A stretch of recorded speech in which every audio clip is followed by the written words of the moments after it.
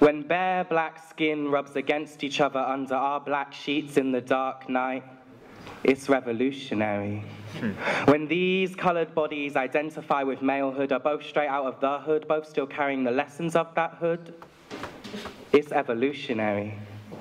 The act of sex can be magic, but two black men making love, that shit is extraordinary, defying boundaries, revolutionary magic. When the two brands of cocoa butter infuse together and create a new aroma of power, it's magic.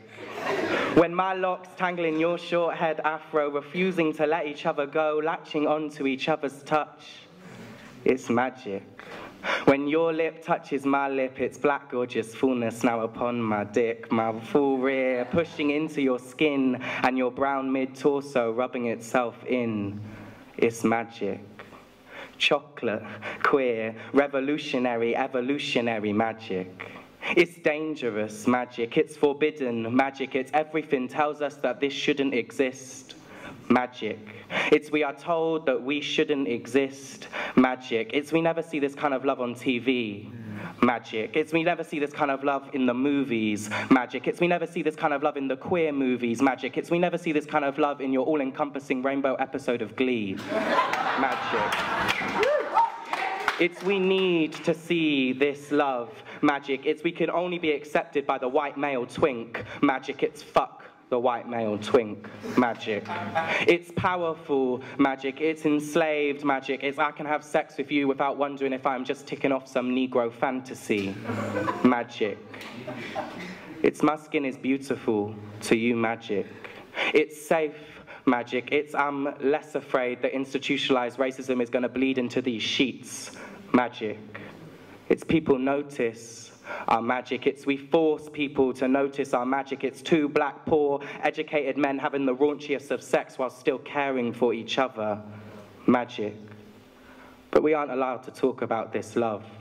Magic. But it's the power when we talk about this love. Magic. It's the power in this poem. Magic. That you can love another dark man, no white validation needed, just real love, real trust, and a real good kind of fuck. Magic. That you can repel white standards of beauty. Magic. That you don't need to feel guilty for not bringing whiteness into this equation. Magic. That you can love a man of your skin, that's magic. And it will be hard. You both have scars cutting deep from your chains. Magic. You both have been told from the day that you were born that you are not worthy, that you are not beautiful, that you are not magic. That your existence isn't normal, that you as a black man shouldn't be in each other's bed, shouldn't be giving each other head and then explicitly saying what I just said. Magic. And the trauma you bear will cut deep into the sheets, but the magic is in what the possibility means.